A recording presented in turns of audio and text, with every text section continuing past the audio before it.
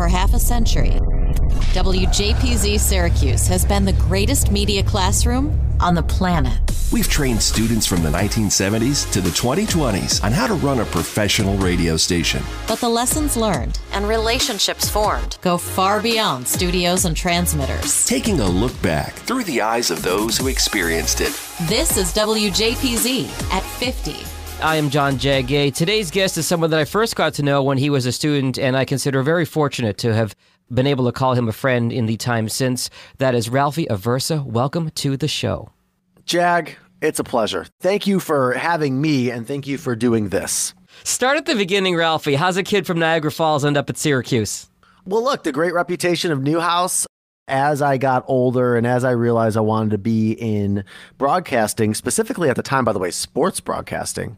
Hang on. I have a tote board in here. I mark it off every time I talk to a guest who got to Syracuse and wanted to be a sportscaster. So one more hash mark. Okay, go ahead. There you go. So it became apparent, like, as I was moving through high school, I wanted to be a sports broadcaster, that I should go to Syracuse. Like, that should be my number one school. And so I ended up only applying to Syracuse and St. Bonaventure. That was it. Wow. Got accepted into St. Bonaventure and then got accepted into Syracuse early admission for a dual major. And for a kid who had my GPA in high school was like low threes. And the averaging for the incoming class my freshman year was a 3.9. I was over the moon ecstatic. My parents were pleasantly surprised. And that's how it started. That was to get into Newhouse. Yeah. I was in Newhouse and Whitman School of Management. So what were your two majors? Broadcast journalism and marketing. Man, if I could tell any broadcast journalism student now to double major in any kind of business or marketing, you were ahead of your time knowing to do that when you got there. You know why? Because my dad, of course, this ties back to Jag being from Boston and me, being from Western New York, but also being a big Yankees fan. We've talked sports quite a bit over the years. I was at a Toronto Blue Jays game, my father and we ran into Michael Kay. I don't even know if he was on Yes Network yet. He might have still been on the radio calling the games with John Sterling. And my dad asked Michael Kay, hey, my son's thinking about getting into broadcasting. Should he go to a journalism school? And it was Michael Kay who drilled into my dad, yeah, but he should also have a business background as well, because that's going to help him a lot. Wow. And then we got to Syracuse, and Max Patino, who's no longer at SU, but at the time was the director of admissions for Newhouse, really sold me and my dad on it's kind of like a twofer essentially. And given how expensive Syracuse was even back then, we're like, oh, well, if we can get two for the price of one, why not? So I'm not going to lie and skip it ahead a tiny bit. In hindsight, I may have only minored in marketing if I could do it again, but that's really more for a credits thing because I didn't bring any credits into Syracuse from high school. As far as the curriculum, yes, it made a lot of sense. Fair enough. Okay, so you get to Syracuse, you got two majors going right out of the get-go. How do you find out about WJPZ? Like so many people, I went to Syracuse. I'm like, I'm going to be the next Bob Costas.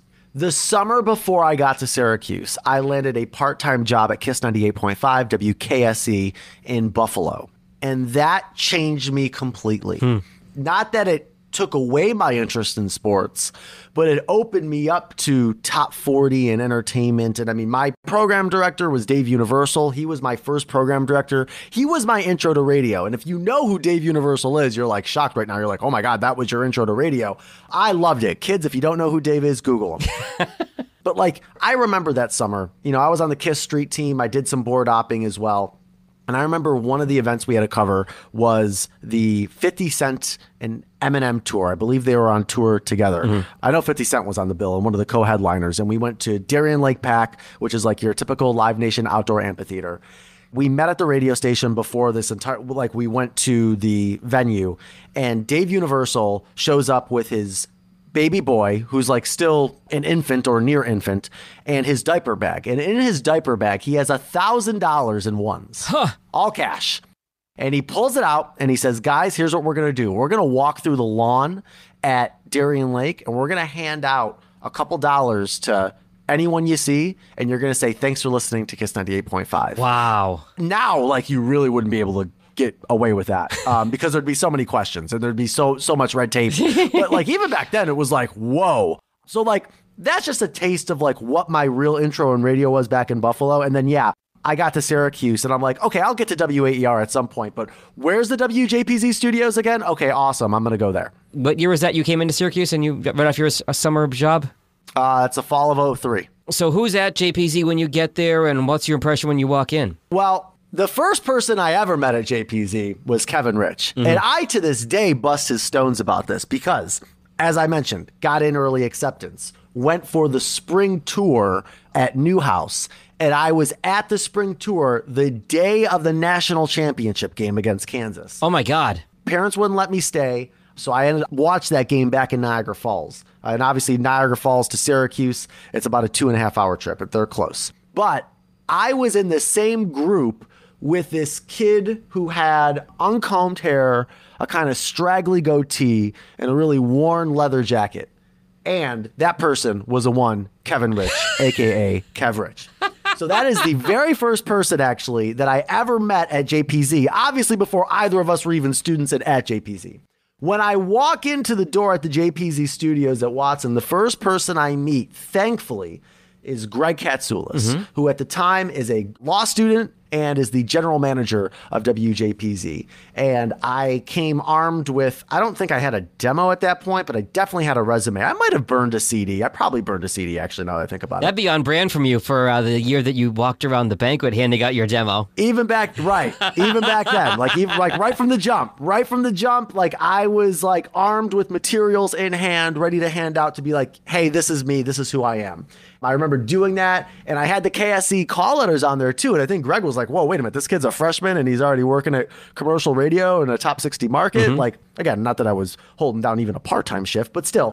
And then it just kind of steamrolled from there. Like I had to, go through all of, what you have to go through as far as the training. I remember Ashley Luongo was the program director at the time and got cleared to get on the air pretty quickly. And funny enough, I was holding down the 7 to 10 shift on Monday and Tuesday. And then on Monday and Tuesday from 10 to midnight, who was behind me? None other than K. Rich. So you see a familiar face right out of the gate. Yeah, it was cool. And K. Rich wasn't at that 10 to midnight slot for long because he eventually moved up to the 7 to 10. But yeah, we were doing the Slam and 7 to 7 fall semester, freshman year. Which is funny when you think about years later when you and K. Rich were on opposite each other, when he was on 93Q doing nights and you were doing nights at Hot 107.9 at the same time. It's so wild, like how he was the first person that I met, and I get such a kick out of the fact that he does not remember this at all. I was going to say, he didn't mention it on the podcast when I talked to him. I'm sure he didn't. Whatever, that's fine. Well, you know what, though? I beat him in Hot Beat Q pretty good in those Arbitron there it is. diaries. So there it is right there. Maybe he didn't want to remember any of those 4 years. Shots fired. No, that's it. But no, it was funny, yeah, how, our careers then for like those 4.5 years and our lives kind of intertwined. It was pretty cool. All right, so you're at JPZ. You're very quickly cleared and doing nights. Tell me what else you did at the station and how you moved on to commercial radio from there, Ralphie. I remember the fall semester of 2003 was cool. The two events that I really remember that were big were we did a live broadcast. I'm using air quotes. But we did like a live broadcast-ish type thing from Lawrenson. And I lived in Lawrenson my freshman and sophomore year. Sophomore year, I was a RA there.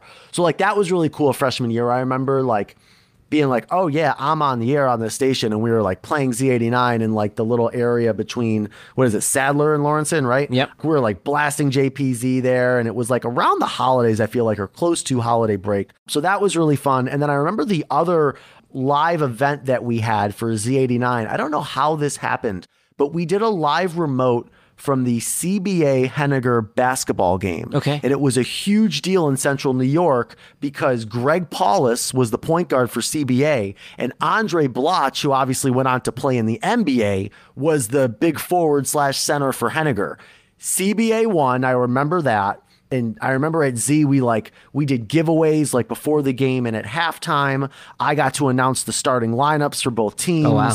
That was a pretty cool thing as well that we kind of like, I think the sports staff might have been there as well, but it was definitely like on the pop music side, like we were kind of handling a lot of that too. So like those were like two really cool things that happened the fall semester, and then spring semester comes around. And at this point I have a demo from WJPZ. And obviously, like when you get back, like you start thinking about the following year and about elections and all that as far as the station. And Greg was kind of pushing me to run for program director of Z89.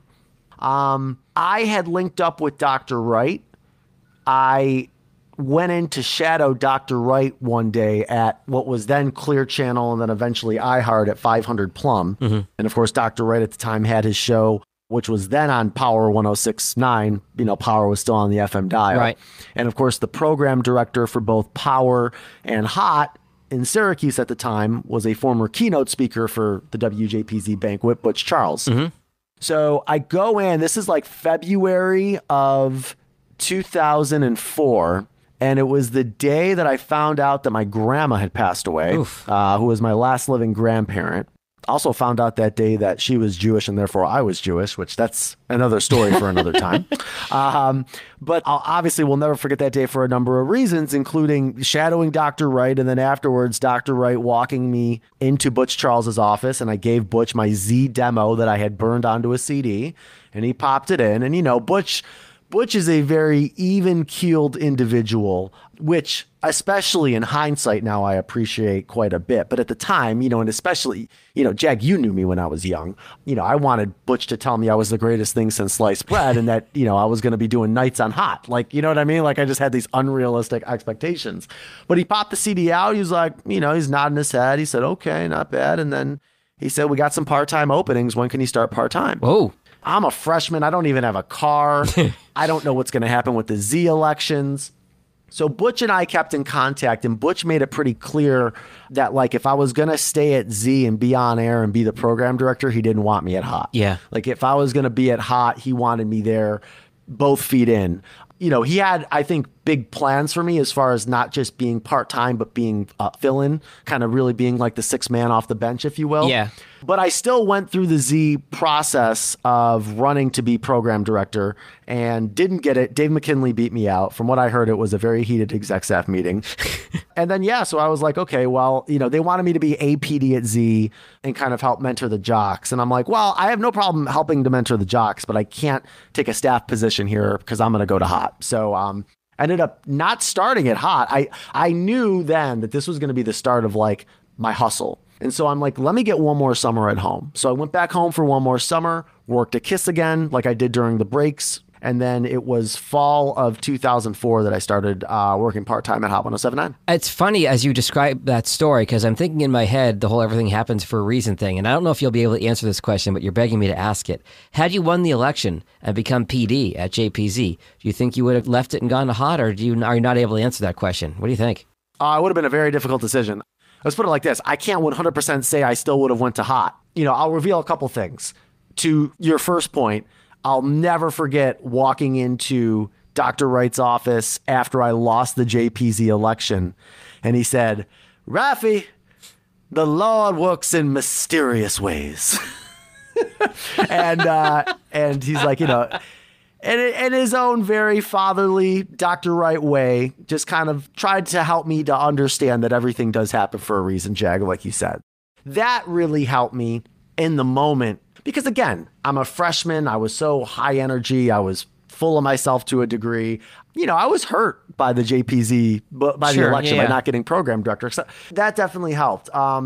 I don't know, you know, I had a lot of JPZ alums in one ear saying stay, like don't quote unquote go pro. I don't know if I've ever said this publicly. I had Rich Davis in my other ear, and I hope I don't hurt his chances to ever be a JPZ Hall of Famer by saying this. It shouldn't, because in my opinion, he should already be in the Hall of Fame. But I remember having Rich in my ear, who I'd become friends with, and he was like, yeah, dude, he's like, you go to JPZ to get a gig on commercial radio to then build that legacy, like, that's what you got to do. You need to do that. Rich had Z100 on his resume at that point too, and I think he may already have been at Sirius XM at that point, or he would have been close. No, he was at Z still. He was, okay, yeah. I met Rich when he was still at Z. That's another funny story that I could tell if you got a second, sure, or if it doesn't derail this too much. I was freshman year, Law 5, and there was a girl there from North Jersey. Her name is Jess Ross, and she had the Z100 hotline number. Huh. I think I had mentioned to her, you know, because again, being a freshman and then being like so into JPZ, like you're looking up the Deion Summers of the world and the Rich Davises of the world and etc. And I was like, oh yeah, Rich Davis, he's on Z. He's a Syracuse guy. And she's like, oh yeah, I've talked to Rich and I told him I was going to Syracuse, blah, blah, blah. Here's the hotline number. So I would call the hotline my freshman year and chat with Rich Davis.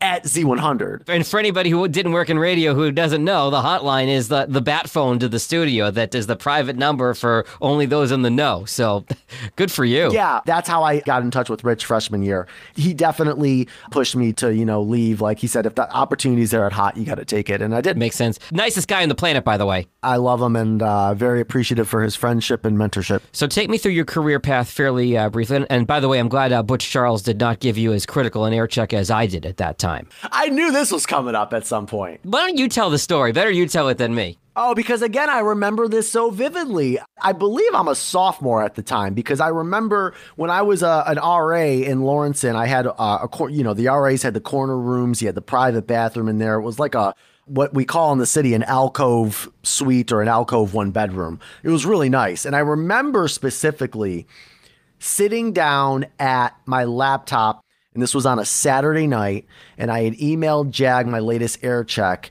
And Jag and I started doing this my freshman year when I had met him at fall conference freshman year. He wasn't even back in radio or in broadcasting or in communications at the time, but he just always had a really good knack for broadcasting and certainly for radio. Thank you. And he had kind of offered anything I could do to help you, even if it's just to listen to an air check. So Jag started air checking me, really the first person to actually air check me, listen and give me real pointers and tips and reinforcements break by break. And so Jag was doing that for me freshman year. And I found it so helpful that I kind of kept Jag on free retainer and kept asking him to do it. And thankfully you were kind enough to continue to do it. And so I should say here, you mentioned that I wasn't working professionally in radio yet. You're right, I wasn't. So this is my way to stay plugged in. I loved doing it. And I got to give you credit here because whatever feedback I gave you, you would take it and I would hear it in the next tape you sent. And that's a credit to you. Thank you. Yeah, I still try to do that to this day when anybody gives me constructive criticism, and especially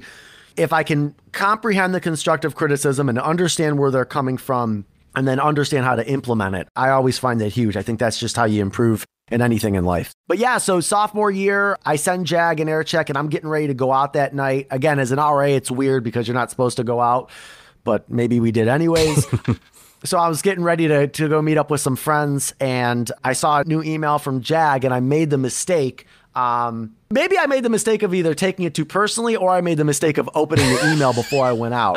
Regardless, I opened the email before I went out and Jag I don't know what it was about this particular air check, but he just tore me a new one. It was just like, everything's awful. Nothing's great. Like that. I mean, he didn't say it in those words. He was, of course, as always, very deliberate and constructive with his tips and criticism, but it put me in such a funk that I stayed in that night, didn't even go out. And really even the next day was kind of processing it. And I wouldn't say I got to the point where I was second guessing radio as a career, but maybe you don't get to the door, but you start to walk down the hallway. But it's good. Sometimes again, for me, I think I've always in my career needed those gut checks, and that was one of the real first ones that I got. And so while it did ruin my one Saturday night sophomore year of college, I'm still very appreciative of it. And it's funny because that story is a story that Ralphie told me probably 10 years after the fact at an after party one banquet weekend. And I had no recollection of this because I had never known that I'd ruined his Saturday night. But I think it's just a natural piece in the evolution of a jock where you start to really get some momentum and you get talented. And I think all of us who've been on the air have done this, where there's a moment where you might get a little cocky about it and you might feel like, okay, you know what, I got this. And we've all been through that in our development. And if memory serves, that might have been that point that you were at. And it was like, hang on, you still got a lot of room to grow here. You're not there yet. That's my best guess for what I would have said, not having any recollection of a specific air check or email. Hit the nail on the head, especially fall semester and spring semester, really, though, sophomore year. Had the car on campus, was a resident advisor, was on air at Hot 107.9, was on my way to and then was cleared at WAER desk, started doing some TV stuff later that year.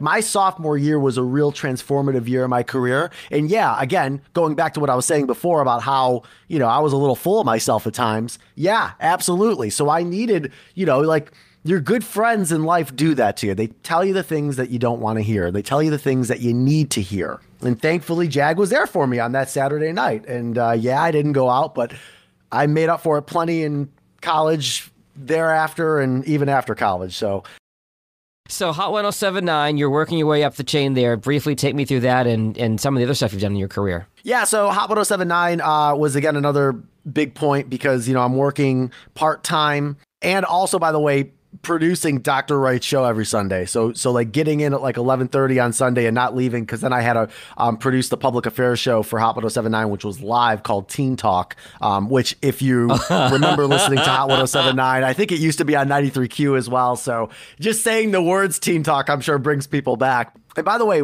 also, while I'm doing all this at Hot 107.9, working part-time main fill-in, still working at KISS during breaks, at one point, later in 2006, I'm doing weekends on KISS while I'm also doing weekends and fill-in on Hot. And no kids, like we didn't have remote tracking. I'm driving back and forth down I-90 doing both. Also helping out at WAER, did a semester at Citrus TV, and then was trying to pick up some other on-camera stuff as well. Even hosted a game show on the local PBS affiliate in Syracuse for one semester as well. So doing a lot of different things in college, and I'm hustling. So fall semester 2006, Clear Channel has like serious layoffs. We lose DJ Maestro Hassan Stevens to that. I get put in as the night guy on Hot 107.9. So it's a full-time gig with part-time pay, essentially. Sounds about right. And I'm on like 6-7 nights a week on Hot from then on out. Stopped doing the work at KISS. I'm still on at WAER though. Fast forward to the spring of 2007, and then that's when I walk across the stage, although I never graduated. Oh. And that's when I begin looking for gigs. What's next after that? I got 3 offers, full-time offers out of college. None of them came from Hot in Syracuse because Clear Channel just wasn't going to, at that point, they weren't going to put a full-time night guy on again in Central New York. Mm-hmm. The only way I could be full-time, I believe, was if I went into sales, which I wasn't willing to do. Yeah. So the first offer came from another JPZ alum, Dan Austin. So Dan at the time was the general manager at the, I think it was PAMAL, right? PAMAL Broadcasting in Albany. PAMAL in Albany, yeah. PAMAL. Thank you. You'll understand in a second why. And by the way, the governor was there as well at Jammin'. JD Redman. Yes. And so my first offer was from Jammin' in Albany to do nights. The full-time salary was $15,000. They kicked in an extra $500 for moving. And they said, well, with appearances, you'll probably make in the low 20s. Anybody who has been on the air and heard what you just said, well, with appearances, you could get up to, oh my God, my PTSD is kicking in the second you say that. Oh, yeah. And especially Albany, which was not a cheap place to live at all. And It was a decently sized radio market, certainly also. So that was a no. Second offer came from the CBS affiliate in Watertown, New York. Pay was decent, a lot of overtime opportunity. Ultimately, I just had a gut check with myself, and I was like, am I going to be happy up here? You're an hour north of Syracuse. You're covering the weather, the Army base, and, other local government happenings. This is a TV reporter gig? Yes, the CBS television affiliate in Watertown. Yes. And so I turned that down. And then the third offer came from Scranton, Pennsylvania, Scranton Wilkes-Barre. And it was at the top 40 station there, and the money was decent, and certainly with appearances, it got even better. The cost of living there was really low. I loved the location. You were so close to New York. You were close to Philly. I could get back to Syracuse with ease. Even driving back to Niagara Falls, where I'm from, was only like a 4.5-hour drive. And so that was the gig I took in August of 2007. How long were you there? So I was living in Wilkes-Barre, doing nights on WBHT, which at the time was 97 BHT, for about 5 years, living in and on the air.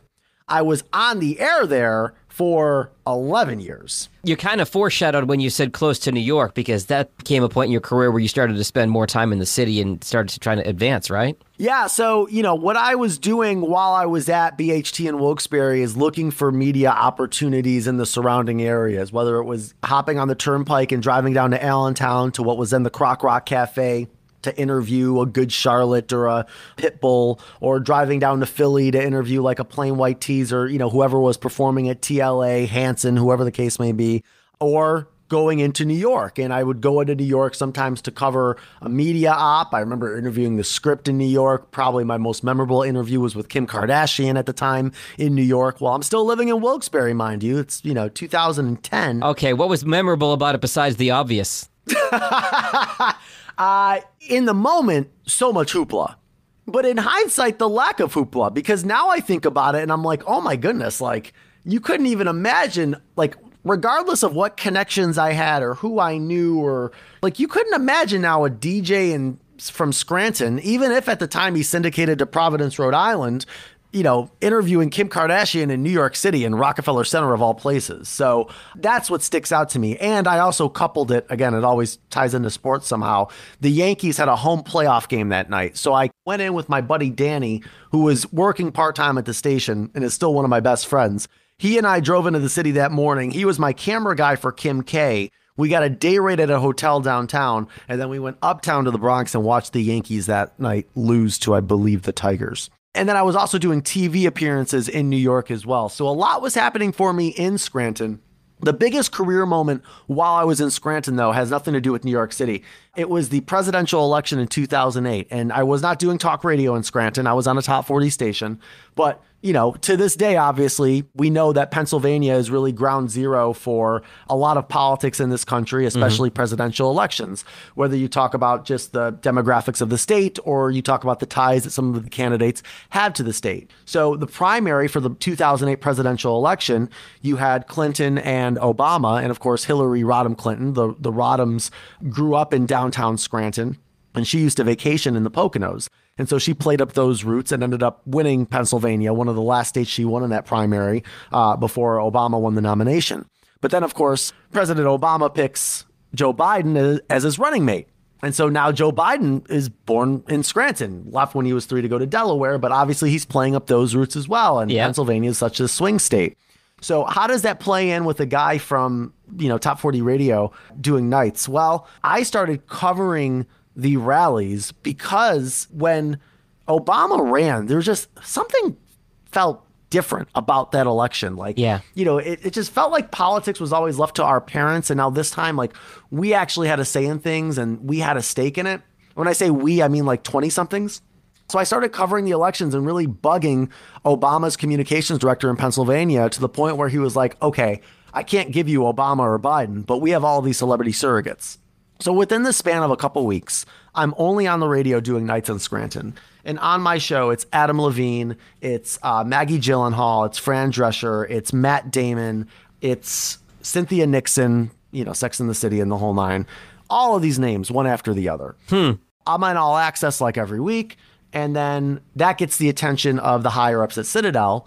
Citadel has cuts in 2009, and they need a new night guy on Pro FM, and they syndicate me out of Wilkes-Barre to be on a bigger market to be on in Providence, really because of that, because of all of these interviews that I was getting. And they would eventually then go on to also syndicate me in New London, Connecticut at Q105. Speaks to your hustle. If there's a through line through all this, Ralphie, it's the hustle and not leaving any stone unturned in terms of an opportunity. Yeah, no, I mean, I was going to those rallies like just me, myself, and I, no connections, no anything, just an HD camera that I bought from a thrift store on eBay for $300 with money out of my own pocket that I really didn't have, and a backpack and some ambition. There you go. Okay, how does the transition go from Scranton to actually getting on the air in New York and moving to New York? Citadel gets bought out by Cumulus in 2011. I'm on the air in New London. I'm on the air in Scranton. I'm on the air in Providence. And Pro FM in Providence is just a juggernaut. I mean, it's a top biller. It's number one across the board. It's the whole thing. So Jan Jeffries, Mike McVeigh, they have all these new toys to play with. And they look at this Pro FM shiny toy. And they look at the numbers. They're like, wow, this is incredible. And they're like, wow, the night guy's got this huge share. What's his deal?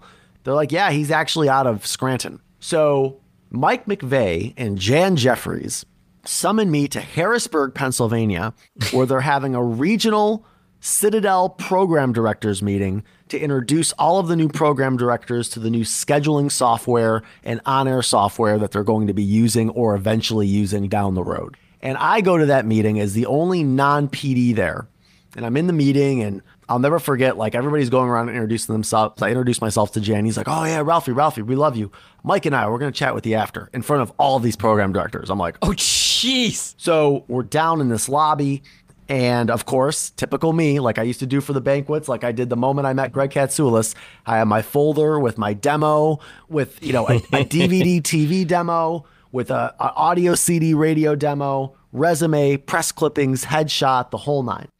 They're very impressed. They tell me, look, you can't stay in Scranton for the rest of your life. And they say, what do you want to do? And I said, I want to go to New York. And can you believe it, Jag? A year later, they moved me to nights at PLJ in New York. Wow. There's a lot that happened in that year, but the bottom line is they moved me to nights at PLJ, and I kept my other 3 stations, voice tracking them from New York. I was on every night on PLJ. For how many years did you do that? You were there for a while, weren't you? From October of 2012 through December of 2018, so a little over 6 years, yeah. Okay, and from there is kind of where your multimedia empire exploded, because you're right there in New York and you're working nights, and that gave you a lot of time during the day to do all kinds of other stuff too, right? Absolutely. You know, as far as like producing content for multimedia, for multiple platforms, that really started my senior year at Syracuse, because Syracuse was one of the like first schools after the Ivy schools to get onto Facebook. And of course, YouTube was just starting around that time too, to gain a little bit of traction. Yep. I mean, while I was at Hot 107.9, I was doing like weekly video wraps and uploading them just to our .com, to like the embed player that we had there, and to YouTube as well, to my own YouTube channel. They're still there. I mean, don't look them up, but you could if you wanted to.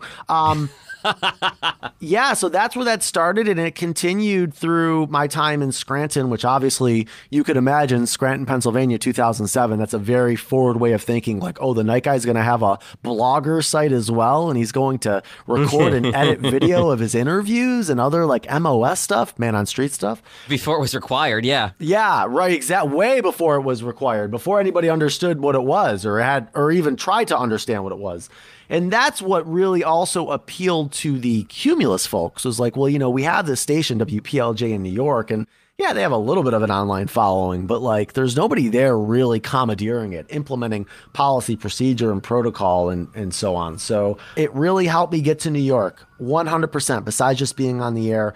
And then, yeah, while I was in New York, you know, while I was in Scranton, I would drive to New York and do some TV hits, continue to do those in New York, and then worked full time while I was on PLJ, held down a full-time gig at Yahoo News from 2013 to 2014. So literally would spend the day in the Yahoo newsroom, take maybe a half hour to myself, hop on the subway, go down 10 blocks to Penn to Madison Square Garden, and then tape all the syndicated stuff, the voice track stuff, and then be on the air at PLJ, and then do it all over again the next day. I'm exhausted just listening to that. I'm exhausted recalling it. I just recalled it to a colleague earlier, and every time I do it, I'm like, what was wrong with me? But yeah, 9A to 3P at Yahoo, and then like 3:30 to 11:12 at PLJ. You know, usually at that point, take an Uber home, try to wind down, and do it all over again the next day. Things end up coming to an end at PLJ, and you've done a bunch of really interesting stuff since then, Ralphie. Yeah, so I was laid off at PLJ, and it's interesting. I've told these stories. I don't know if I've told this story publicly the way I'm about to tell it. I was laid off at PLJ in December of 2018. Not that there's any shame in being laid off, but we all know, you know, the news of the PLJ sale and the big Cumulus radio station sale at that time came a few months later. So I think we kind of know what was going on there, or what was brewing anyways. But regardless, I was laid off in December of 2018. The same day I was laid off, hours before I was laid off, I was told I was going to be offered a full-time job at a startup video company that I'd been working with in downtown Manhattan at the new One World Trade Center. So I left the startup thinking, oh my God, I'm going to go back to 2 full-time jobs. And then by the end of that day, I'm like, I hope I have 1 full-time job when this is all said and done. So no pun intended. I went radio silent for a while on a lot of people because I didn't want the news to get out that I had been. First of all, my layoff was interesting because I was laid off from PLJ, but there were still some unanswered questions about what was happening with Pro FM and with BHT. At that time when I was laid off, I wasn't on QGN anymore. Okay. So I had to tie up some loose ends there. But also, obviously, I didn't want it to get out that I had been laid off because I was still waiting for this offer from the startup, and I didn't want them to think that they had any extra leverage on me.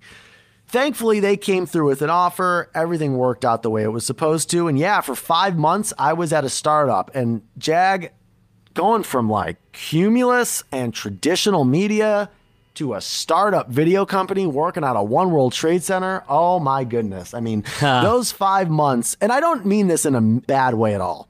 Those 5 months felt like 5 years, just in the experiences, in the culture, in how much I learned, in the people I interacted with. Fascinating. Absolutely. I could do a whole podcast just on those 5 months. It was great though. Wouldn't trade them for anything. That startup kept iterating and iterating and iterating. And so I was let go from there in May of 2019. Mm-hmm. And then that marked, for the first time since August of 2007, the first time that I was not in college and did not have a full-time gig in media. Welcome to the beach. Woo, boy. And I'm, in real life, I'm not a big beach person anyways. Don't really love the sun too much, and I hate sand. I didn't enjoy that beach either. I tried to piece it together as much as I could between union severance, other severance, startup severance, and part-time gigs, and just a lot of support from the people around me. A part-time gig I ended up getting at ABC News Radio for a little bit too. Certainly helped bridge it, but it was rough. It was rough. Emotionally, it was rough. Thankfully, financially, it was okay. Although there's that uncertainty. But I was at the time dating my now wife. She was great, and family was as great as they could be also, and it all worked out. Because what happened next?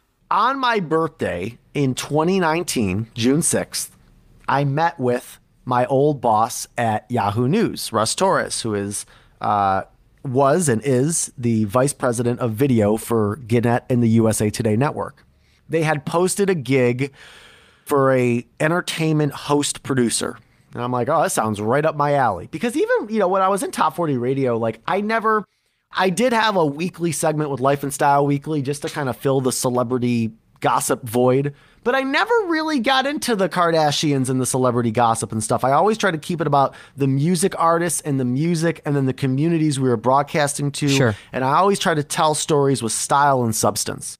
So when you kick it forward to this USA Today gig, even taking away my prior experience in news, to me, at least in my head, it made a lot of sense. Like, oh, this is great because I could cover entertainment, but I'm doing it for a news organization. It's on camera. It's in New York, because people were telling me, you got to move to LA, It's in New York. So I'm like, great, like this is it.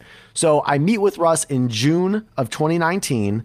We have a great coffee meeting. He ends up bringing me by the newsroom, get to check out the studio, the whole nine. I have a follow-up meeting with one of our senior managers, Robert Padovic, like about a month and a half later, as they start to really ramp up the interview process.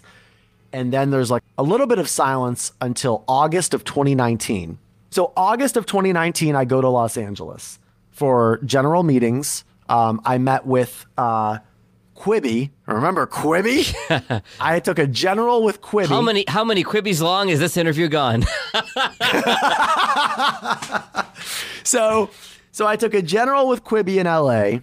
And then on Monday of that weekend, the Monday after the weekend that I was there, I had a general meeting with E! News. The reason why I was in LA besides those generals is because the Yankees, of course, were playing the Dodgers in Dodger Stadium.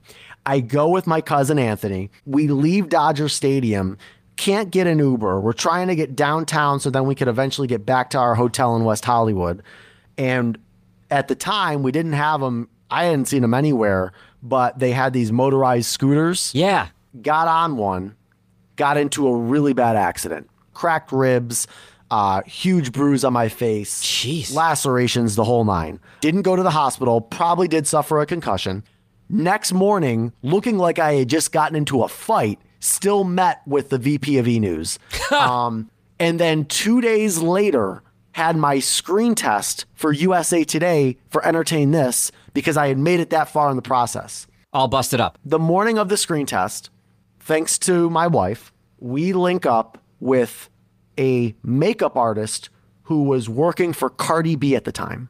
She comes over, and the before and after, Jag, I mean, you gain, and I already had at that point in my career, trust me, with my acne scars and everything else, I already had a great appreciation for makeup artists. She was a miracle worker, this woman. She was incredible. I looked like nothing had ever happened. I went in, I nailed my screen test. They offered me the job in November. I started December 2nd, 2019. And that's where I currently am, host, producer of USA Today's daily entertainment flagship video series, Entertain This. I also write for our Life and Entertainment section. And then they also pull me in when they need help with coverage on either news, but mostly sports and all of our Super Bowl ad meter coverage as well.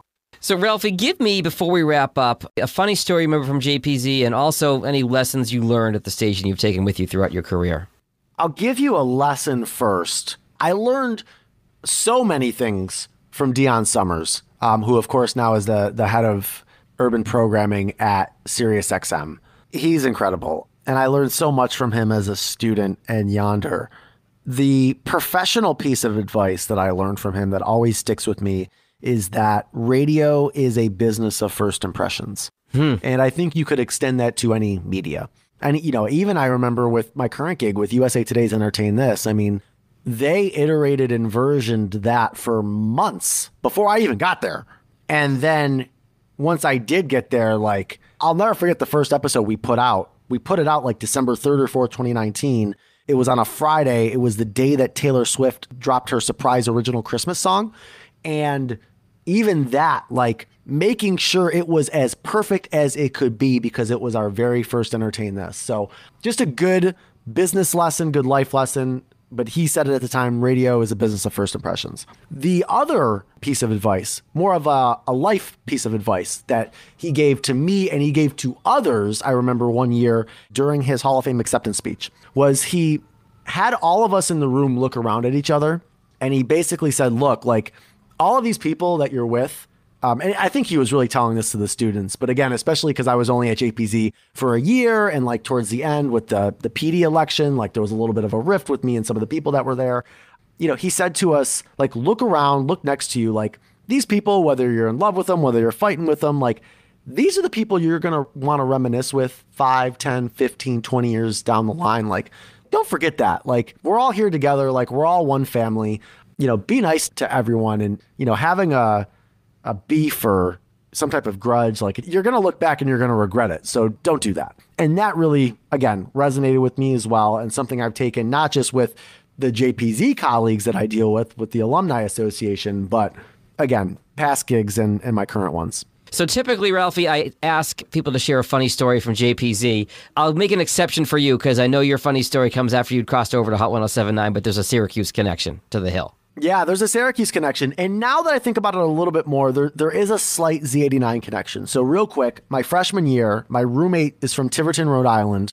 He and I decided to drive to the University of New Haven because performing there are the Dropkick Murphys, which were one of his favorite bands. Shocking for a New Englander. Yeah, right. Eve Six, who I had a contact to their tour manager, and the Black Eyed Peas, who Where Is the Love was becoming big. And then they had a second single, I feel like, before Let's Get It Started, which was about to be in the spring of 2004, the theme for the NBA playoffs on ABC. And that, like, Let's Get It Started and the unedited song were about to both become well known. Right.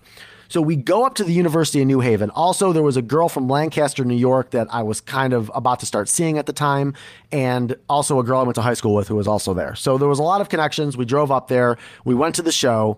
We met the Black Eyed Peas and actually ended up hanging out with them. And I became friends with their tour manager. And the way we were able to swing this is, hey, I'm with a college radio station and I need to get liners. So I got liners from like Taboo from the Black Eyed Peas, and my buddy Nick, rest in peace, who was one of their managers at the time, kind of like one of their roadies. He was the one that connected it. Nick and I, the roadie from the Black Eyed Peas, stayed in touch. And he would always like text me when they release tour dates. And he's like, yo, if any tour dates are near you, let me know. We'll hang out. We'll party. and he'd get me a backstage pass, and I'd go back there. I'd hang with him. Then after the show, me and whoever was down to party with the Peas, we'd all go out. There was one instance where my sophomore year at Syracuse, drove to East Stroudsburg. After the show at East Stroudsburg University, me and the Peas loaded into my Ford Contour, went to a frat party. I got back and made my 8 a.m. radio reporting class the next day at Newhouse. So fast forward, senior year, Peas are performing at Turning Stone. Okay. Nick hits me up. At this point, he knows that I'm a Syracuse student still. And he's like, yo, like, we want to party on campus. Like, you know, they were into girls and drinking and the whole nine. So I'm like, all right, we'll set you up at Chuck's. So Taboo and Apple and like the entire Peas band came to Chuck's and signed the wall, the old Chuck's. I got in so much trouble because I'm working at Hot 107.9 at the time, and we had a club night that night.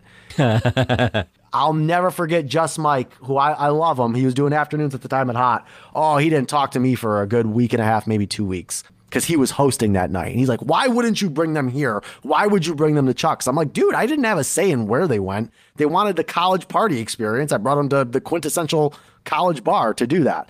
So yeah, the Black Eyed Peas, at least half of the Black Eyed Peas, rolled into Chuck's my senior year.